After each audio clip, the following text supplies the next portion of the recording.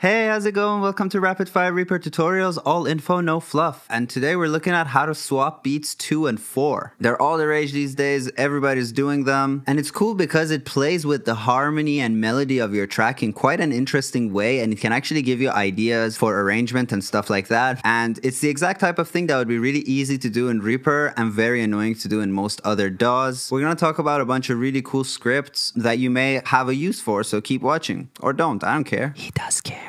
So first things first, let's grab a song. And I don't want my videos to get copyright claimed, so I'm actually going to use one of my shitty songs. I don't write a lot in 4/4. This is a lot more easy to do in 4/4. But I have one song that I've recently written in 4/4, so let's grab that baby, put it on our timeline. Now the first thing you need to do is to make sure that your project tempo matches your track tempo and that it's on grid and in time. And I have a tutorial for this, so I'm just going to blast through this part, but I'll put the link to that tutorial up there for you to check out in detail. I'm going to put my time base to time on this track, hit apply, change my tempo to the song tempo, which is 85, and then just drag this bad boy to measure 1. So let's just check somewhere random to see if the track is in time.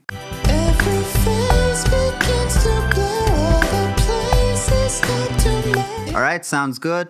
Or I guess sounds on grid. Whether it sounds good is subjective. So the next order of business is to change the grid size to quarter notes. Again, this is something I've shown in another tutorial, so I'll put the link to that up there, but I got a nice sub menu right here that I can click at any time and set my grid to quarter notes. So now we have grid lines on every quarter note. Here's our first useful action: split items at timeline grid, and I have a hotkey for this, but I'm just gonna run it from here, shiblapse, and now the song is split into quarter notes. Very cool. Next thing I'm going to do is I'm going to select this track and I'm going to run this custom script. Select every nth item within time selection. You don't actually need a time selection for this. And this is a custom script by SPK77, so you can download this custom script via ReaPack. We've gone over this hundreds of times, but if you don't know how to do it, check the blog post for this episode and I'll have some instructions there. So with this track selected, I'm going to run this script and I'll get this little window right here. If I hover my mouse over this first thing and move my mouse wheel, I can set it to select every fourth item. So now every fourth item on this track is selected. We first want to kind of mark beats 2 and 4. Right now it's selected beat 1 of every measure. So again, I'm going to hover my mouse over the offset value, move my mouse wheel a little bit, and now the offset is 1, meaning every second of every fourth item is selected. So that's our beat 2. While we're here, I'm going to group these items and I'm going to give them a random color. One more time, I'm going to just move this offset value to number 3. You know, offset 0 is beat 1, offset 1 is beat 2, and offset 3 is beat 4. The same deal, I'm going to group these items, give them a random color. Maybe let's give them quite a different color. The next thing you need is to go to your top toolbar, right click on this little chain icon here, and make sure that selecting one item selects the group. While we're here, I'll show you also a really cool mouse modifier, and that is in preferences, mouse modifiers in the context of media item and left drag. And I have control set to move item vertically. If I start moving my items, I can't move them left or right, and thus I won't be able to make a mistake and screw this up. If you have snapping enabled, you're probably safe, but I like to be extra safe and I like to give you extra tips. So now we got beat 2 of the song on this track. Let's now select beat 4 of each track, and again I'm going to control and drag it down to this track and call that beat 4. So we split our track by every quarter note. We took out beats 2 and 4 and grouped them, and the rest is probably super easy and you can figure it out by yourself. Double click on any track and you will select all its items. We also have this enabled, so we didn't really need to do that, but just an extra tip for you. And I'm gonna move these bad boys to beat 4, double click on this track to select all its items, and I'm gonna move these babies back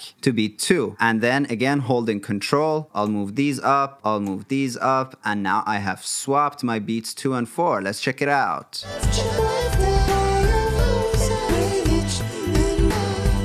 That's it. Seems to have worked. The only other things to watch out for is if you want, select your items and holding shift, just introduce a tiny bit of fade to them. And additionally, if your song has a tail that is less than 1 measure long, as I do here, you will have this rogue extra beat 2 there, which you can just kind of get rid of if you want. So I can just select this and get rid of it, or I can bring it back to beat 2. If I want, I can also just glue this into one single item. Here's our song, beat beats 2 and 4 swapped. So that's it for today. Thanks to EJV for the awesome suggestion. I hope you enjoyed this video. I hope you learned something from it. If you want to check out my music, I'll put some links in the description. This song hasn't been released yet, but it will be in September. I got other albums, then you can listen to them. If you have any questions, put them in the comments. I make tutorials out of the most interesting ones, but I answer all of them. And if you like the work I do, please subscribe. If you really like the work I do, you can also donate to me through buymeacoffee.com. The link of that will be in the description. Join me tomorrow for another live stream on scripting. And otherwise, take care of yourselves, and I'll see you soon. Bye.